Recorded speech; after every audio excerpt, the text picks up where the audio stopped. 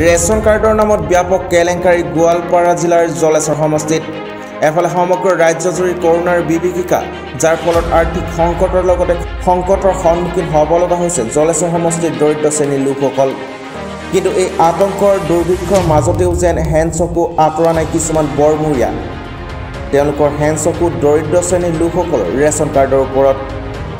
ration কাৰ্ডৰ চাউলৰ নামত ধন দাবী কৰে গোখাইডুবি পঞ্চায়তৰ হাৰুফুটা গাঁৱৰ মাহমুদা বেগম নামৰ এই দুখীয়া পৰিয়ালবৰ্গটোৰ পৰা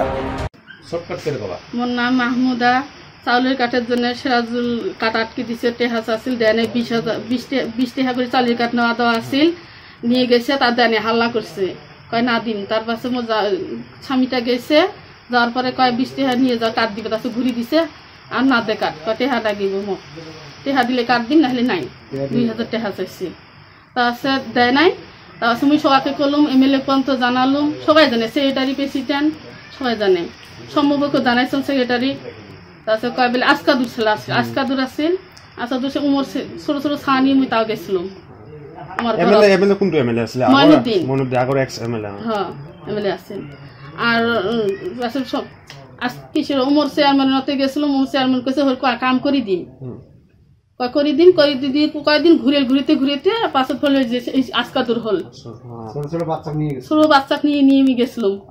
নেওয়ার পরে কয় আর ঘুরতে ঘুরলুম মানে আর বাতে দিস এরকম করে চাউল দিলে না কয় হবে কাঠ ডিলারে কয় হবে দিম করি মুই দিম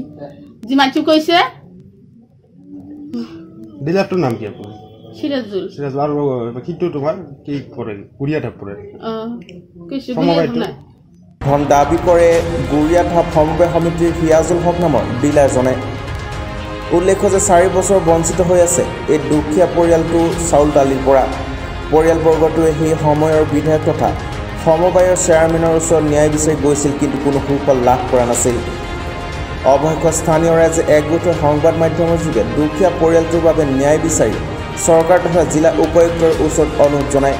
আৰু অনুৰোধ জনাই জলেশ্বৰ সমষ্টিৰ সমবায় সমিতিৰ ওপৰত দৃষ্টি দিবলৈ মই এতিয়া উপস্থিত হৈছোঁ আমাৰ জলেশ্বৰ সমষ্টিৰ